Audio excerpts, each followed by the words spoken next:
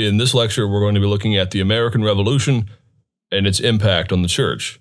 And to put this lecture in its context, we have so far discussed all kinds of things related to the changes when Protestantism and all types of various groups came to the New World and settled down.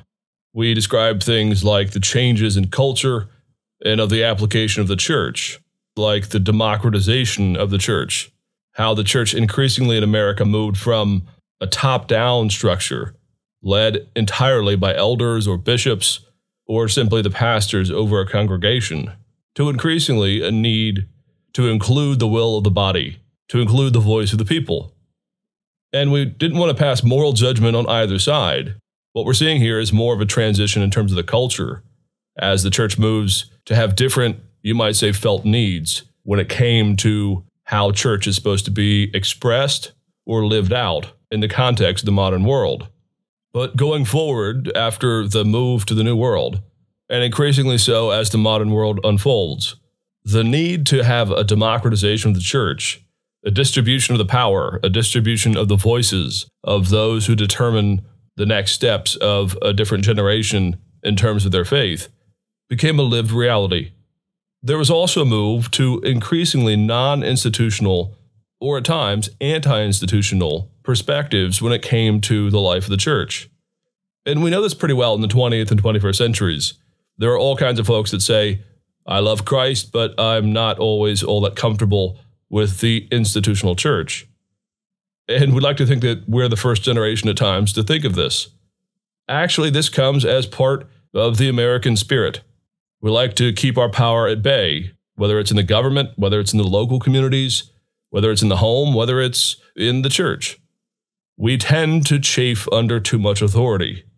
And I've said at points along the way, of course, if you were to go back in time just several centuries, you would find a people that did not find authority or influence or power to be all that bad. It was just assumed that God had placed them there over them, and that while they didn't like tyranny, they certainly respected and followed whatever authority was over them. The last component of the evolution from the old world to the new is really a desire for separation from all that had come before. And this happens, you might say, first in the political arena. There are those, both at home and abroad, who are calling for the cessation of the control of the colonies. They want independence or a certain level of autonomy. A lot of what's going on here, of course, is the Americas are very affluent. They are contributing a great amount of money and resources to the evolving and the emerging British Empire. So a lot of these calls for independence drew a great deal of energy by the fact that America didn't really need to be a vassal any longer. Now, as we'll see in a minute, of course, a great deal of the rhetoric that's involved here is about the suppression of American liberties and freedoms. And that is certainly true. We're not going to deny that. However, the reality is, those there living in the Americas, in the colonies, knew that if they were left on their own, if they did not have taxation external to themselves, to the British Empire, that they would get along just fine economically. The great gamble was always, will they get along politically? And you can see this all throughout history. Simply because you overthrow one tyrant or one regime that is believed to be oppressive doesn't mean that the new one is going to be all that much better. And in fact, because you've already overthrown one power, the likelihood of others rising up to overthrow your new regime actually compounds, it grows. So let's just go ahead and give a quick synopsis of the American Revolution so that we know the world that we're talking about here. We're talking roughly from 1765 to, just give a round number, 1785. Of course, the Revolutionary War ends in 1783, and it only has begun in 1775. So we're talking about a decade before the outbreak of the war, and just a few years thereafter. In 1773, there was the Boston Tea Party, an organized riot that was sparked in part because the Americans believed that England was going to offload all of its surplus from its Asian trade, all this tea that had been brought in, that they were going to be required to purchase this excess tea at a price that was unfavorable. Now, if that is indeed what the British government is thinking, there's lots of good reasons to assume this. The American colonies, just like England, notoriously consumed vast quantities of tea. It was their favorite drink of choice. They also had lots of expendable income. Again, they're affluent.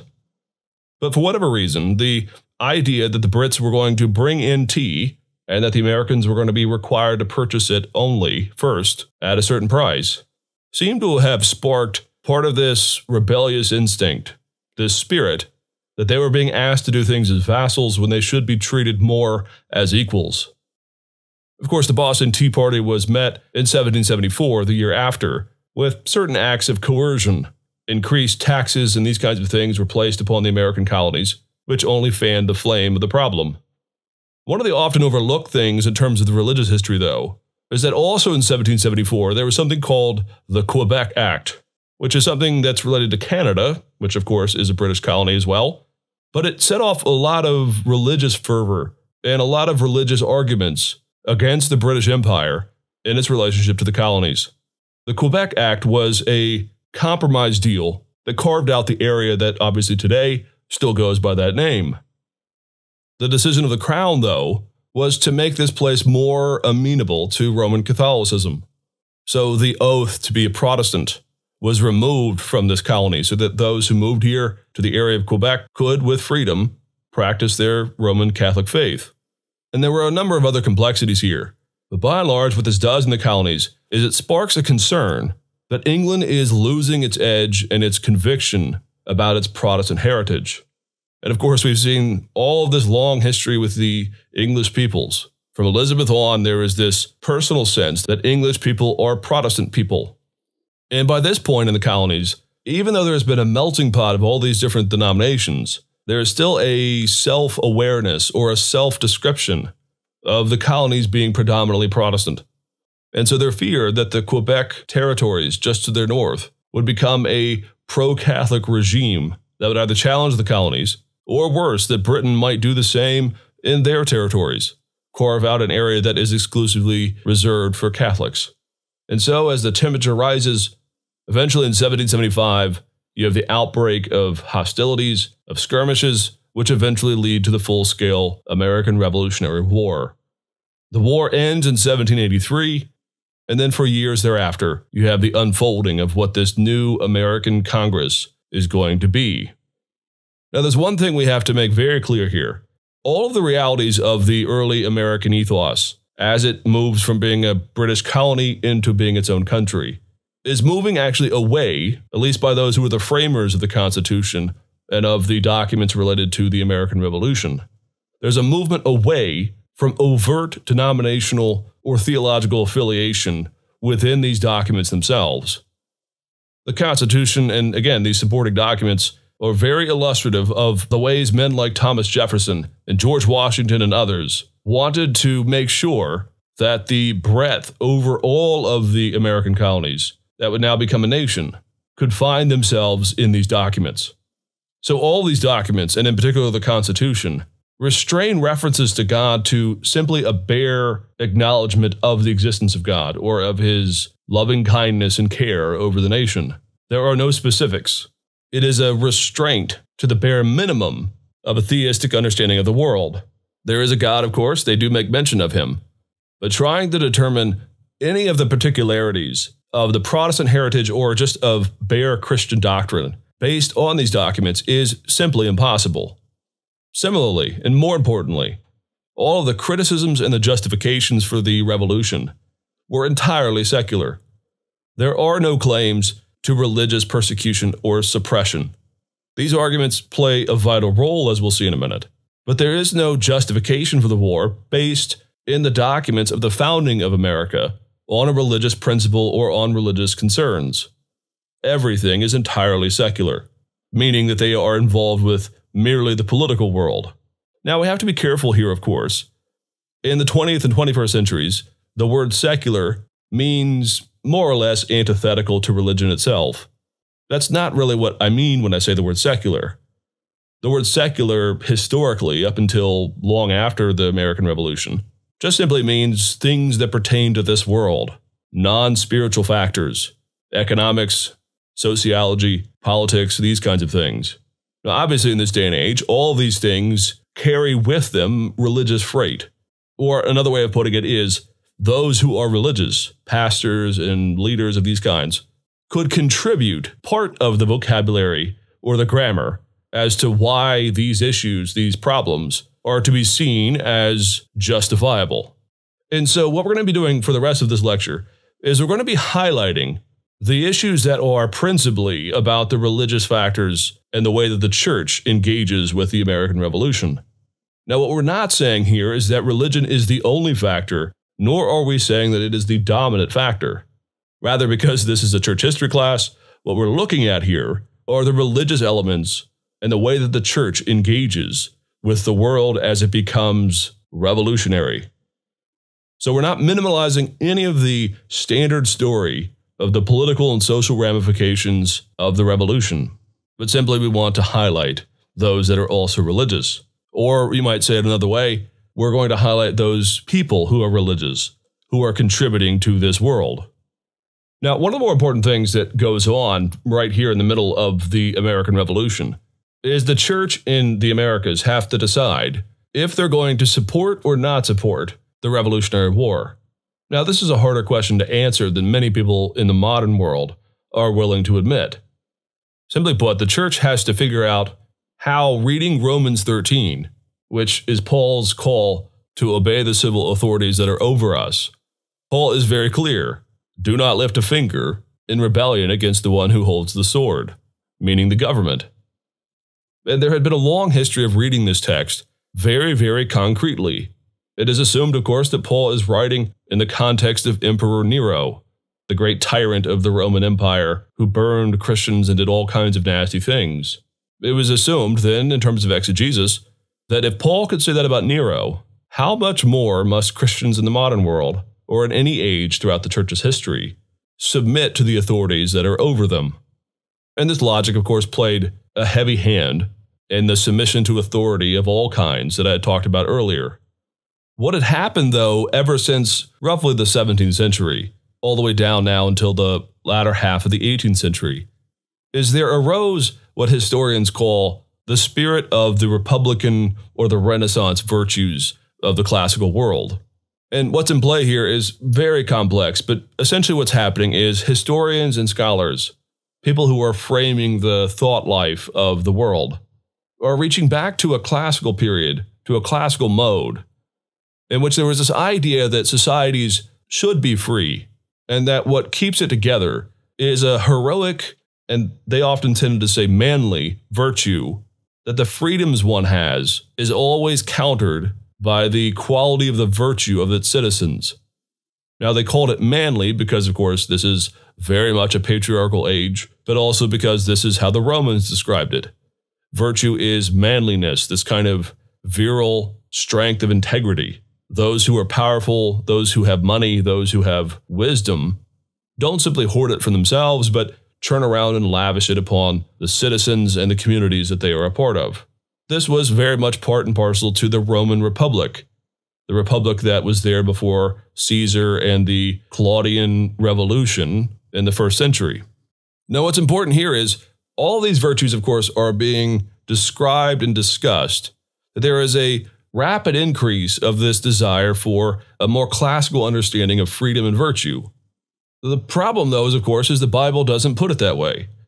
The Bible says that we're sinners, and one of the ways that the Bible describes the political order is that it is a restraint upon the natural sinful desires which lead to excess carnal living and the narcissism of those who are in power.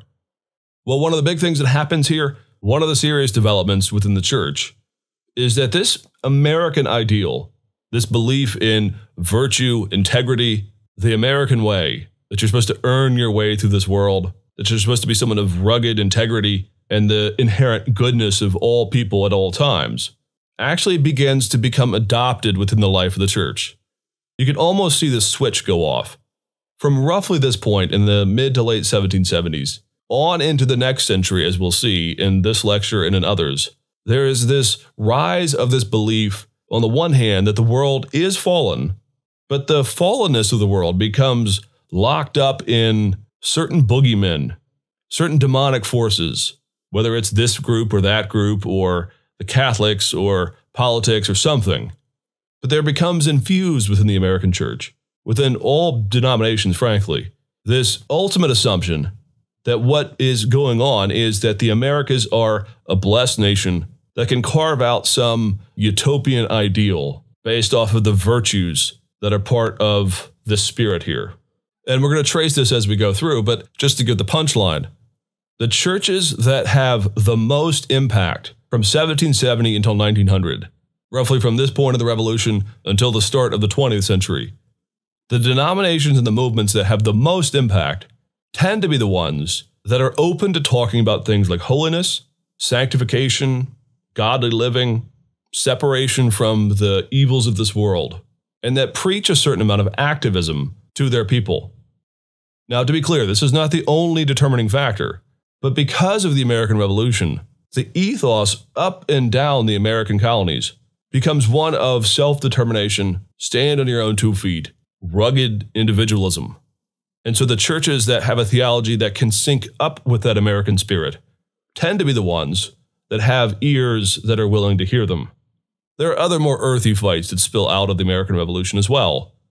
One of the things that happens is the Anglican Church, the Church of England, the official church, not yet known as the Episcopal Church, mind you, becomes attenuated. It becomes despised in some circles as a result of the Revolution.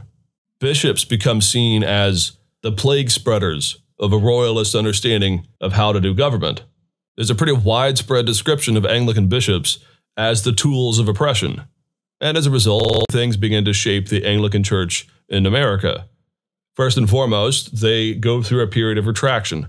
There's even one story of an Anglican church simply shutting its doors because the pastor there was a loyalist. He did not believe in the American spirit, the idea of overthrowing the government. And rather than put himself or his congregation through hard times or through persecution, he decided it was better to close shop. Now, the Anglican Church will obviously not die in the Americas, but in major pockets where resistance was particularly fierce, and after the Revolution, in rural areas that are more keen against the oppression of those who are in authority over the people, you're going to see a dramatic lack of impact of churches that have a pretty rigid hierarchy. I mean, just think of the Deep South over the last, say, 150 years. What are the principal denominations that have the largest voice? Well, simply put, they are the ones that have a very flat or low hierarchy. Single church congregations, Baptist churches, holiness movements, charismatic movements, etc. I often joke that the furthest hierarchy most Americans tend to be willing to put up with, or that they don't have natural questions about, just simply as a result of this American revolutionary spirit, the highest they're willing to go tends to be Presbyterian, or some type of synodal government, a collaboration of the pastors amongst themselves. But if you stick a bishop on top of something, historically there tends to be concern. Now that ebbs and flows, but again, if the accent of the American spirit is on the democratization of the church, then any type of hierarchy, any type of single person over them, always tends to chafe. And so when we get to just after the Revolutionary War, because of this revolutionary spirit, and because of the injection of some of these ideas into the American ethos, you see a number of different things go back and forth. First of all, in the political or the social arena. From 1770s on, frankly all the way down until the latter half of the 20th century, the American experiment has this very ironic twist within it, which is that for a community, a culture, a political order that preaches so much the separation of church and state, it simply has not done a very good job of separating religious speech and religious justification for the things that we do in our culture and in the political world. My doctoral advisor loved to point this out. If you compare England today with America today, England, of course, is still an official state church. The Church of England is still, from the top down, from the Queen down, part of the English identity. And yet, when it comes to their political orders, when it comes to culture at large, when it comes to society, there is not as much of an overt expression of religious themes within the wider world or the political world. Now, there are certainly some, to be sure, but it's not this constant evolution and this constant justification of things based on religious principles. Well, if you look at America today, by contrast, and I think my advisor was right on this, America touts so very much the separation of church and state. But our worlds of theology, Bible, religious expression, political expression are so entangled with one another that at times you would think that we were kidding ourselves when we talk about separation of church and state. And I'm not just talking about one political party or another. I'm taking the wider view here of all of the last several centuries. You have politicians that repeatedly justify things and appeal to religious principles to advance their legislation, their decisions, their leadership. We also have a very permeable relationship between our religious leaders and the political order. I mean, just take into account the fact that when JFK announced his candidacy for the American presidency, the American press and all the way down to the lay level just got embroiled in this conversation about what they were going to do if a Catholic became president of the United States. The assumption was, well, we can't have somebody with that religious perspective because that religious perspective is one that is fundamentally opposed to who we are. Just think of presidents who have stood in pulpits in the last 60 to 70 years, offering a message about their perspective on politics. Or think of the, again, justification for all kinds of legislation. Doesn't matter your politics. I mean, everybody's doing this. The American spirit, from the 1700s, frankly, on, has an ambiguous relationship, an ambiguous understanding as to how these two worlds, church and state, separate in ways that are not simply institutional. So after the American Revolution, after the constitutional foundations were laid, there were still states, like the state of Massachusetts, that had an official state church. They still had a state-funded church, and they continued this on for some time. But the state of Virginia has absolutely no religious affiliation or involvement or support of the state. And that is driven entirely by Thomas Jefferson's desire to really live out a separation of these two worlds. Well, even if we all come to the conclusion as to what separation of church and state means in the American context, what is unanswered and what is often ignored in the conversation is the softer relationship of persuasion, argument, and the language that we use to justify what we do. This is not a 20th century problem. This is not what the evangelicals or the fundamentalists or the Catholics or the atheists in the 20th century did to ruin the church. This is a fundamental ambiguity in the American world. Even Thomas Paine, for example, one of the early justifiers of the American Revolution, who wrote a number of blistering books about the oppression of government on top of the people, he himself was an atheist or a deist, somewhere in between there, had no concern whatsoever for religion. And yet in his book, Common Sense, perhaps his most famous book on the political establishment, he makes repeatedly biblical arguments as to why there ought to be a revolution. That is, you might say, a microcosm of the issue here. Now, what does this mean in real time and in real space? Well, after the American Revolution, what begins to happen is the areas known as the Trans-Appalachian regions, which of course refers to the loose mountain range that separates the early eastern colonies from the area that we today might call the Midwest, all of this band of states that was formerly owned by France, but now is part of the English and American context. America simply jumps over those mountains and runs as fast as possible to spread out into areas like Illinois, Tennessee, eventually making their way over time through the formation of new states further and further out west. Well, as these areas plant and as they take root, there is an opportunity to see which denomination, which church within the American context is willing to go there and to take the faith with them to these folks who are there now out settling in places that are no longer simply the English colonies. And the fact of the matter is the group that above all launches itself with abandon into the ministry opportunities out in these areas, the most significant group are the Methodists. Now, over time, Baptists and other congregational groups, other holiness groups, begin to emerge and they take on a new importance as well. But the first, really, are the Methodists. They combine radical preaching, a real itinerant style of evangelism, which frankly goes hand in glove with a relatively anti-institutional model. They combine that with a real sturdy institutional structure that really merges a top-down authority which every institution needs to run effectively with the will of the body or the opportunity for voice or dissent to rise up to be heard.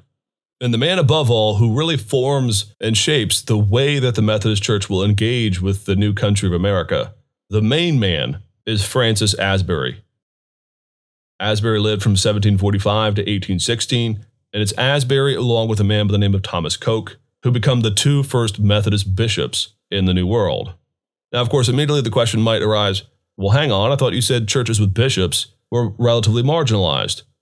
Well, in this case, the Methodist structure, the opportunity to have lay involvement at all levels, really took the sting out of the bishops. They did come under pressure at times. They were occasionally challenged by people who did not want a top-down establishment. But the way that the Methodists launched themselves into the missionary expansion, into the evangelistic expansion out west, is simply staggering, and it ought to be appreciated. Asbury is a man who at 22 was appointed to be a traveling preacher by John Wesley himself. He was the only Methodist to actually remain in America during the Revolutionary War. The others fled back for fear of their lives. The role that Asbury plays, though, is simply staggering, and we're going to look at it a bit more in our next lecture on the Second Great Awakening. But he is radically opposed to any type of social hierarchy. In fact, Asbury is instrumental in nurturing and supporting a very important man by the name of Black Harry Hosier. Black Harry Hosier was a man who was illiterate, he had been a slave, he'd become a freedman, and he began to travel to Asbury as part of his support. And along the road, Asbury would read the Bible to him. And through a very strong mind, Black Harry Hosier began to memorize large portions of the scriptures. And Francis Asbury, bucking all the trends of the day, put Black Harry Hosier forward as one of the revival preachers in his entourage. And in fact, Black Harry Hosier is the first black preacher in America to address a predominantly white audience. He stands up and he just simply preaches the gospel. Now, in the context of the late 1700s, that is radical. It speaks to part of this, again, Methodist ethos, breaking down the divides within society at large. Methodists have always been on the leading edge of first the abolitionist movement in the Americas, and then later in the civil rights era. So Asbury is one of these men who capitalizes on the new spirit of the revolutionary era in the church, the democratization of the church, the relatively anti- or non-institutionalization of the church, as well as a growing need to separate America from its past and to plot a new trajectory that ideally would have a breakdown of societal distinctions that had been so prominent from the English culture. And so these leaders, Asbury and Coke, become the first to, again, capitalize on the Revolutionary era. And the spill out and the changes to the American ethos, to the American church ethos, happens almost immediately when we see it in the rise of the Second Great Awakening.